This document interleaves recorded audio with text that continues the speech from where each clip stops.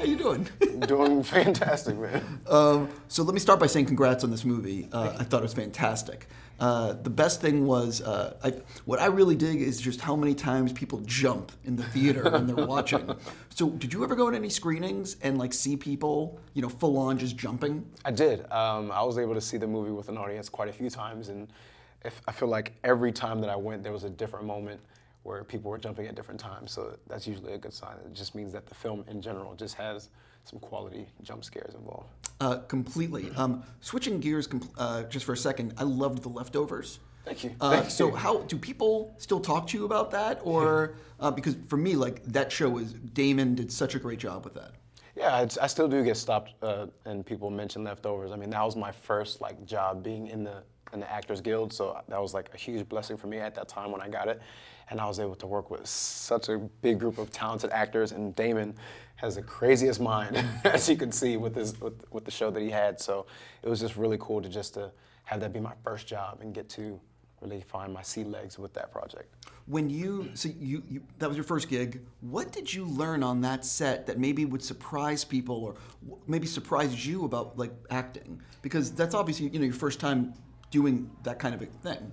I think that I was really lucky that when I came on, you know, I'd taken acting courses over the years before that, so I had an idea of what I thought was the way that you work as far as like when you get a job and you get a new character, how to approach it, that the director or writer would really like kind of hold your hand through it. But it was really refreshing, and it was kind of I guess nerve-wracking in a way where I had a conversation with Damon after I'd gotten cast as Michael Murphy, and I was asking him all these questions because I had binge-watched the first season before I got the job. And I was like, so how does Michael kind of fit into the dynamic between the Garveys and all that? And he was like, Jovan, all of this will start to make sense as the scripts come out. The way that you played Michael in the audition room is exactly what I felt was right. So your instincts as this character is what I want to see from you. I'm not going to answer those questions because, as you know, the way that each episode came out and the way that show is written, I mean, it just wouldn't serve the actors well, I think, for them to know exactly what was going to happen with these characters. I think there's a way of kind of keeping us on our toes as well, and it kind of plays well for the audience. And now jumping into Overlord, you get that script, you see what this world is going to be. Yeah. How are you preparing for that role as compared to what you did for Leftovers? I tried to approach it the same way, and that's just being as sincere and truthful as possible as the character that I'm playing. I think that Julius and J.J. and the entire creative team, they wanted this film to be based in realism, just so that you can kind of give the audience a sense of familiarity until we take the rug and pull it from under them and introduce all of the sci-fi elements. So as far as how to play Boyce, I kind of just did my research and watched a lot of documentaries and a lot of films that were based on this time, you know, the Saving Private Ryans and the Band of Brothers and all of that, just to be familiar with that time of war and what young soldiers were going through. And then I think that really helped me and the other actors really kind of give honest performances, and it only served well when it was time to add in all the crazy stuff.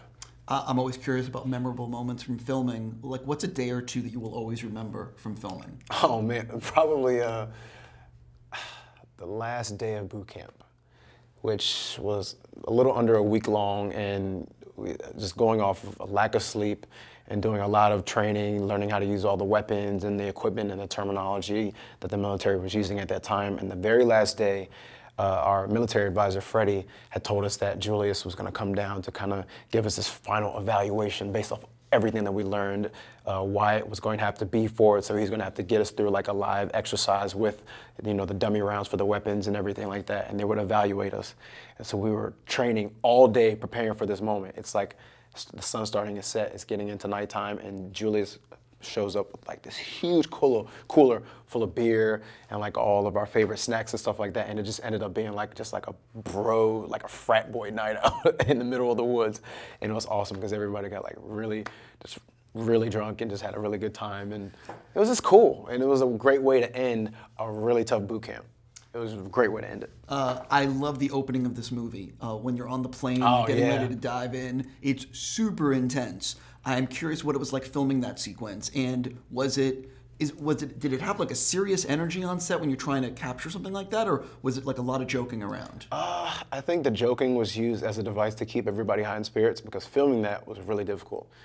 I don't know if you know, but like outside of all of the stuff in the plane, all that stuff was CGI, but everything that happened in the plane was practical. They had an actual C-47 remade, and it was put on this hydraulic rig. And so every time the plane dipped or shifted or shook or anything like that, it was actually happening. And you got 30 guys who aren't all small. We're all kind of packed into this thing, and it's suspended in the air. And all the sparks, all the flames, everything that's coming out, those are real. So as guys are tumbling out, they're having to be covered in, you know, petroleum jelly so they're not burning.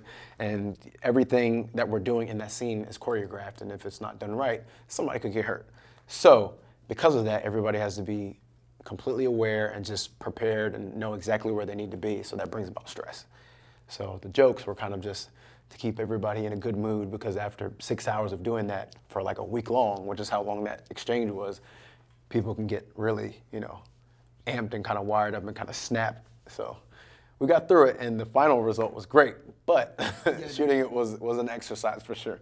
When you were reading the script, you're getting ready to make the movie, was that the sequence, or which sequence were you reading on the page like, oh shit, this is gonna be a tough one? It was between that one and the one that happened in the field, like with the mine. I think the minefield was like another one that I read, and I was like, I wonder how that's gonna happen. And then when we filmed it, it was like, oh shit, this is insane. As I remember, me and Jonathan Magaro, who plays, John Magaro, who plays Tibbet, we got hay fever really bad the day before we shot that scene. So I was like sick.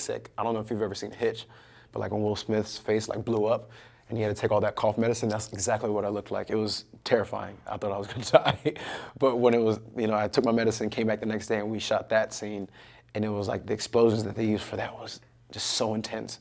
And it was all real, so it was really easy to kind of fall into the atmosphere and the truth of what the character was going through, because the effects were loud and there was smoke everywhere and dirt, and it was just, but it was fun. It was like getting to play, you're starring in your own video game, so it was really cool.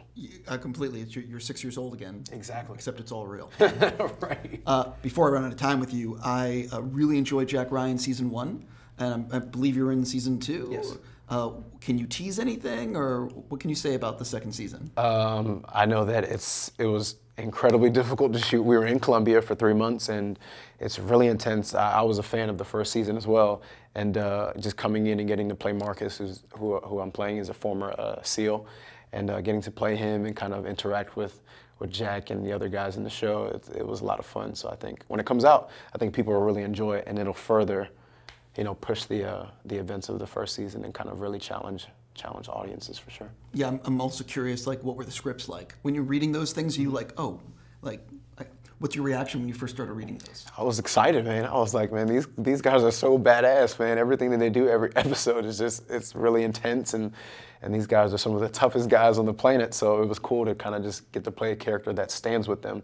And he goes through his own little journey in the season, but it's cool that throughout the season he kind of has moments with Jack Ryan and the rest of the gang as well. So jumping into something a little more serious, you also, I mean, it's pretty crazy how many projects you're jumping through, but you also did Central Park, yeah, absolutely, but Central Park 5. Yes. Which is another thing I cannot wait to see. What was it like making that, and are you still making it? We finished in November. They started in August, but I had to finish Jack Ryan, and I just flew from Colombia straight to New York. And yeah, it was tough. That was tough, man. That was quite a exchange of months right there. But Ava, I mean, these type of projects, I think she really excels at. She excels at everything. But these are the type of projects that she really like can sink her teeth into and she gets excited about. So it was a big cast, so that can be really intimidating in itself. But I mean, everybody was really warm, and everybody knew that they were there to do a job and to be as truthful and really represent these people who are real people the best that they could. And I think that everyone did that really well, and they did it with grace. And they did it with confidence. So I'm excited to see the end result. I think it comes out sometime this year. So I know she's working on it crazily right now, so she's doing her thing. Is it one of those things where when you're reading the scripts, as an audience, you're going to be frustrated that these things are happening to these people? I think so, because I think there are still a lot of people who don't know about it. So this will be an eye-opener for a lot of people, especially for a lot of the people in this story that are still alive and well and are living and you know, trying to recover from that moment still. So I think it'll be quite an experience when it does come out, and I'm excited to see the reception of it. my last thing, because I got to go. Now that you've done about 16 projects in the last year, what's coming up for you next? Just looking for the next thing. I have the second season of Sorry for Your Loss, the show that I did with Elizabeth Olsen. That we will start that later this year, I think, maybe like midsummer, something like that. And just looking for more projects that are exciting, man. There's a lot of material out there, and it's a great time for original content. So I'm looking for the next thing that really excites me and just try to get better with each job.